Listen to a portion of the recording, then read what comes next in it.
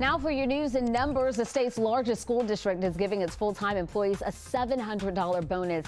Nearly 12,000 Gwinnett County school employees will get that money, including teachers and counselors. This one-time bonus will cost the district just over $10 million, which will not come from future budgets, but money that's already available. Atlanta is now home to the tallest car vending machine in the U.S. Carvana opened its 12-story, 43-car vending machine last week, right off I-85 in northwest Atlanta. This is the company's 27th vending machine location in more than a dozen states. And a milestone for one of TikTok's most followed teens. Charli D'Amelio has hit 100 million followers, the first ever on the platform to hit that mark. The 16-year-old first joined TikTok last year, posting dance trend videos. According to Forbes, she has earned more than $4 million this year, the second highest TikTok earner.